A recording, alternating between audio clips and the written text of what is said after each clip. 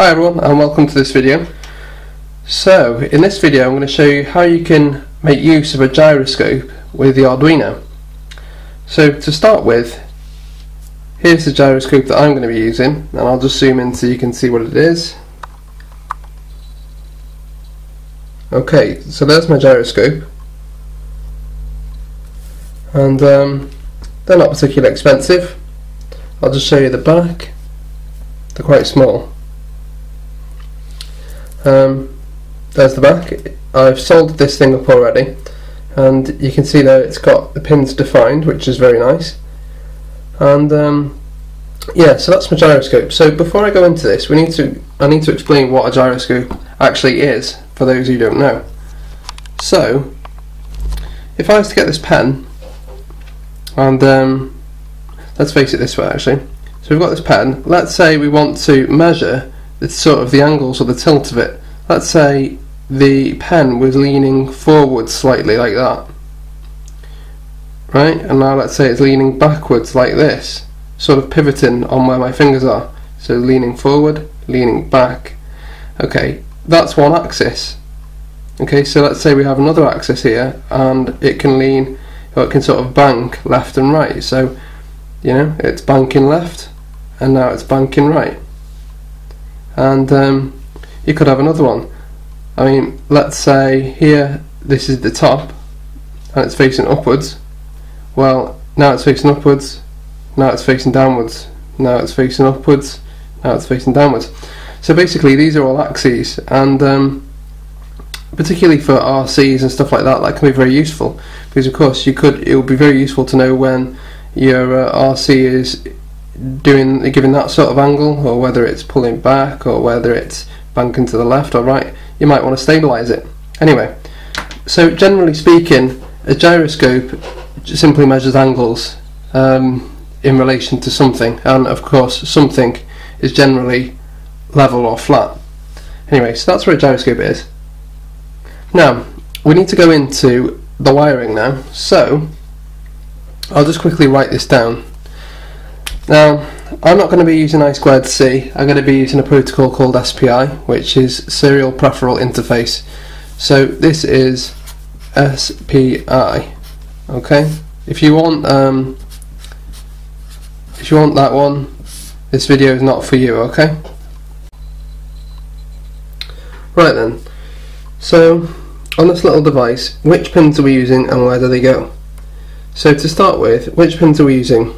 I'm going to try and keep all this on the page now, but anyway, we're going to be using VCC, we're going to be using ground, then we're going to be using SCL, we're going to be using SDA, and on this side we're going to be using CS, and we're going to be using SDO, or SD0, whatever it is.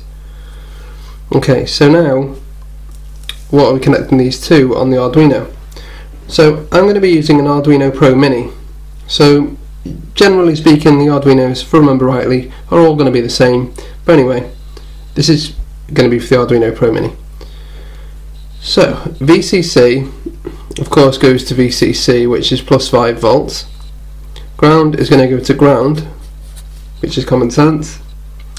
Right, serial clock, SCL means serial clock, and that's going to go to pin 13. SDA, which I don't know why it's called SDA, I think it's something to do with a different protocol called I2C, but we're using SPI. Okay, so SDA, that's going to go to pin 11, which is MOSI, master out, slave in. Chip select, this doesn't matter too much, but I'm going to use pin 8 because that seems to be the standard for some reason for this particular module anyway. And then finally SDO, which again I'm not exactly sure what that is, serial data something. That's going to go to MISO pin 12. Okay, so that's how I'm going to wire this thing up, and I'll actually wire it up now so you can see. Right, so let's start to wire this up. First thing I'll do is just show you the labelling on the back, just so you know what I'm doing. Okay, then let's push this in. Oh, stiff, this board.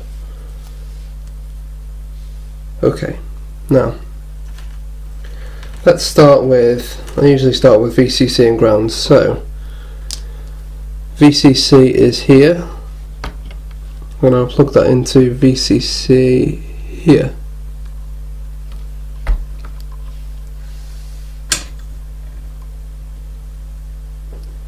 Then ground, the next one is ground, so push ground in there, and I'll use this ground up here, a bit easier.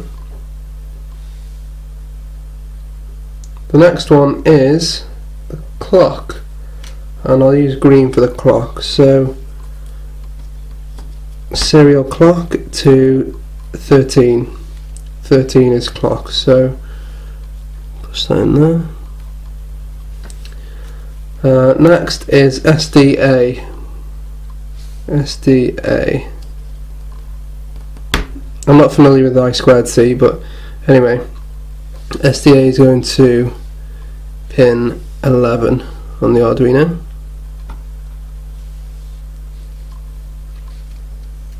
Okay, then we go over to the other side. We will plug this into chip select, if I can, and chip select is going to pin 8. Then finally SDO or SD0, whatever it is here, the one next to it, and that will be going to pin 12. Okay, just zoom out a bit so you can see.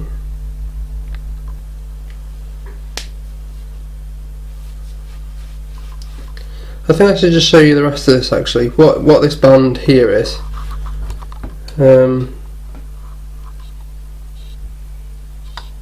It's just going to the FTDI. Alright? Okay, so it's wired up, and now I'll bring my laptop and I'll show you a script. Okay, so I'll have to add the code on the comments or in the description somewhere. I don't usually do this, but I've copied this code from somewhere on the internet and it works. I mean, usually I like to write my own, but not to worry. So I've copied this code from somewhere and it works. So I'll just flash this to the Arduino. Okay, and now I'll open up the console, serial console, and you can see that it's coming up with a load of numbers. Now I'll get my camera back and I'll show you what's going on here. Okay, so my laptop's here and I've got the device ready. So what I'm going to do now is point this towards the screen so you can see what's going on. So I'll hold the device here. Okay, and now. Okay, so I'm going to tilt this whole thing forward, so you sort of like dip it down and look at the first number. Okay, so the first number is the x-axis. I'm going to point it down now, and you can see that it's dropping. Lower, lower, lower, lower, lower, lower, until I'm pointing it right down, then it goes to 130 something. And then if I do it back up and then up the other way, you can see it's now a positive number right the way up again, and then back to level. And now if I I don't know the exact word, but if I bank, you'll see the second number change. So I'll bank to the left and you can see that the second number is going lower